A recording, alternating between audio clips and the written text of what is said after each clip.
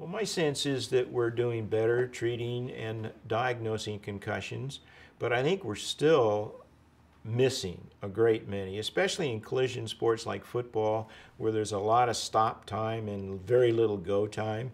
In a sport like soccer, where it's mostly continuous play, it's pretty hard to play through serious balance issues or concentration issues, as compared with football, where you may have 4 or 5 minutes, correction, in football where you may have 4 or 5 seconds of physical activity and then 30 seconds of standing around getting the next play. That's a lot easier to play through than, say, soccer. Well, I think we need to educate the athletes themselves and the parents to the dangers of playing while still symptomatic. Not just the risk, the rare second impact syndrome that has horrific consequences for those that get it. Fortunately, it's rare. But for those that get it, almost 100% have serious neurologic morbidity, and about 50% will die.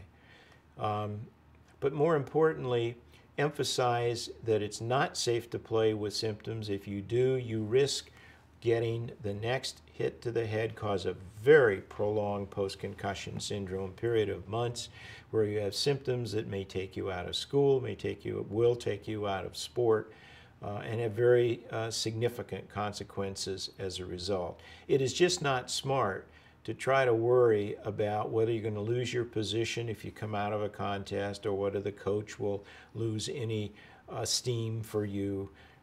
It's just very important to understand this is too serious an injury to be fooling around with. This is not like an injury to any other part of the body. The brain is not replaceable. You can wind up with permanent injury if you mismanage a concussion.